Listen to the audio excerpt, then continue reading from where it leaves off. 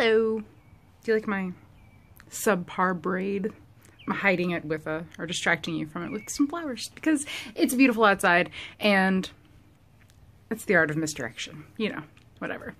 Okay, so it's day 7 of VEDA and it's so gorgeous that I had to come sit outside on my front porch.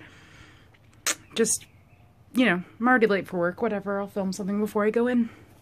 So, the other day I asked on Twitter what I should film about because I had no ideas and 30 days of this month, so I needed some, you know, ideas from the Twitterverse. And my friend Kayla came up with a few ideas, and one of them that she wanted to hear about was the authors that I've met. And in my line of work, I get to meet a lot of authors, and I also just seek them out on my own anyways, because they're my rock stars. I don't know if you know this or if you agree. I'm pretty sure you do. So I've met so many that I think that it would be way too long for just one video. So I'm going to do a couple videos about meeting different authors that I love. And today, the first one, I thought I would do my near misses. So authors that I didn't get to meet for whatever reason. So the first one, I'll do the saddest one first. Ray Bradbury is one of my favorite writers of all time. I don't know if I've mentioned it on here before, but when I read Fahrenheit 451 for the first time in like the 7th grade, it like changed the way I thought about everything. I just tell people it changed my brain. So his work is really, it was life-changing for me. So in 2012, I was really, really excited because I was going to get to go to San Diego Comic-Con for the first time. I was going as a professional, so I got to go for free. I was going to be on a panel talking about graphic novels and comic books for the Maverick Committee. And my friend Twan, who I was going with, who's on the committee with me, his brother-in-law is Ray Bradbury's biographer. So that was going to be really exciting to meet him. And Ray Bradbury had been to every single Comic-Con since its inception. And he's like one of the biggest celebrities and he's there every year and he's just a staple. So the year before, when my friends Twan and Alicia had gone to Comic-Con, they got to hang out backstage with Ray Bradbury. And I was beside myself. I was so excited that I was going to meet my hero, and I didn't know what I was going to do, if I was going to cry, if I was going to freak out, fall on the ground, whatever. I knew it would not be pretty. So, you know, I was looking forward to that. And then one day, I think in mid-March, yeah, I have to look up the exact date, but I don't really want to. I was sitting at my computer at work and my coworker Keith messaged me and said, "I'm so sorry about Ray Bradbury." And I stopped and I checked Twitter and I Googled him really quick and Ray Bradbury had died. So it was just a couple months shy of my getting to meet him. And I just kind of sat in a computer in the back for several hours a day and was not inconsolable. I wasn't like sobbing, but I cried several times and my boss had no idea what was wrong with me. I mean, I told her, but she still was, I don't know, she didn't really understand. So yeah, that's the story of how I almost met Ray Bradbury, but not quite. I did get to hang out with Twan's brother-in-law and talk to him about it and about Ray and heard stories and stuff. And there was a really great memorial service that Margaret Atwood read at, and Joe Hill, and a bunch of other things, and they showed a lot of Ray Bradbury's work and stuff, and there were some, yeah, some celebrities who showed up that I got to see while they were there, like Mae Whitman was there, she was there afterward, dressed as Dorothy from The Wizard of Oz. So, yeah, that was really sad. So I didn't get to meet Ray Bradbury.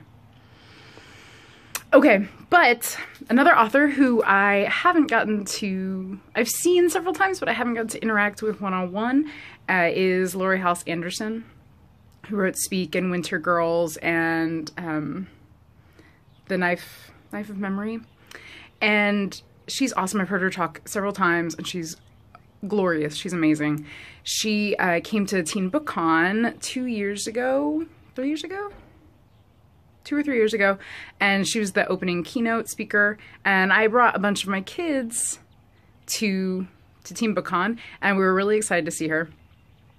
And right before her talk, I had to go to the restroom, so I left to go to the bathroom, and when I got back, my kids who were sitting in the front rows of the auditorium are yelling, Steve, get down here, and so I kind of run down the stairs, and they'd been sitting in the front row, and they tweeted about, they'd like taken a picture of Laurie Halse Anderson, who was walking back and forth on the stage, and they tweeted at her that they had seen her, and they were really excited to hear her talk, and then after they sent the tweet, they kind of looked up and were like, Laurie, check your Twitter.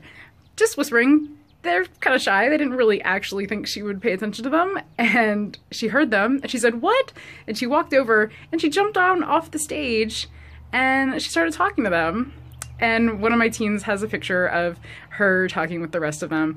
And I missed it. I was in the bathroom. I have a small bladder and I had to pee, so I missed it. But at that point, I mean, in that instance, I didn't care because I was there for the kids and the kids got to meet her, and that was so exciting to see them really excited about it. And yeah, I loved that. But then at TLA a couple weeks later, I was on a panel and I got a little gift for being on the panel, and it was a little postcard that has like the card catalog information for Speak. And I didn't get to get in line because I had to be at another panel, but Karen got in line to get Laurie's autograph, get a signed copy of a book, and I said, hey, will you get this card signed for me? I would love that. Just tell her that I love her. And she's like, okay, fine, I can do that. So she took it and she told Laurie, hey, Laurie, this is for my friend Christina. She said she loves you. So she wrote back when she signed it, she wrote, I love you too, Steve. So I didn't get to meet her, but I have her signature and she loves me. That's so nice to know.